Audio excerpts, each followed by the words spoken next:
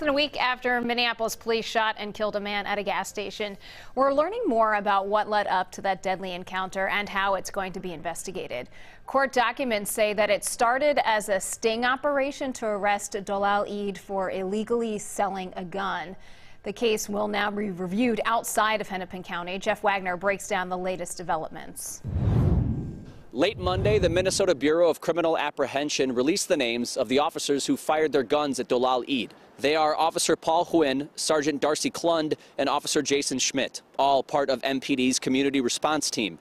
A search warrant for Idd's home reveals police used a confidential informant to set up a gun deal with Idd. When police moved to arrest him at the gas station, the BCA says Idd fired at the officers, who then returned fire, killing him.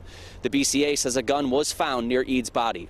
The warrant also reveals that the informant told police Idd had more guns at his house. Hennepin County Sheriff's deputies searched it and found no guns or evidence. Those close to Idd's family feel police were acting on false information. You cannot build a case on a liar, and especially, how much more lies did this informant give law enforcement if they raided this home in the manner that they did, believing that there were some sort of weapons there.